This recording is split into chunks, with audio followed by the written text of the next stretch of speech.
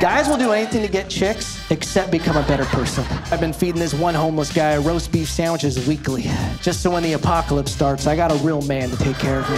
You guys think homeless people ever see like survival shows and laugh? They're like, look at these kooks, they don't even have a shopping cart. This one guy asked me to send him nudes, so I did. He got really mad because they weren't of me. A lot of weightlifting women will complain about getting hit on at the gym, but I started lifting weights to get hit on at the gym. I took my sister to the vet the other day. The vet took the hamster. He walked in and he said, sorry to tell you this, but it's hamster cancer. But don't worry, there's treatment options. And I was like, come on. Look at this haircut.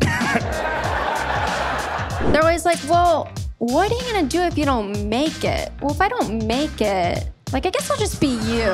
Because no one wants to settle. Like, you should keep your standards high and unrealistic and just hope eventually someday someone settles for you.